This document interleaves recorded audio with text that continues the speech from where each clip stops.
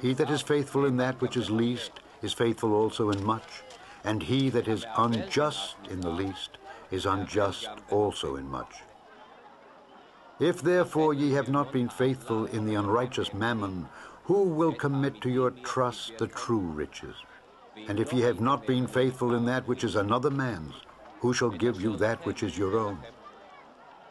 No servant can serve two masters, for either he will hate the one and love the other, or else he will hold to the one and despise the other.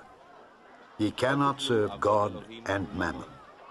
And the Pharisees also, who were covetous, heard all these things, and they derided him. And he said unto them, Ye are they which justify yourselves before men, but God knoweth your hearts. For that which is highly esteemed among men is abomination in the sight of God.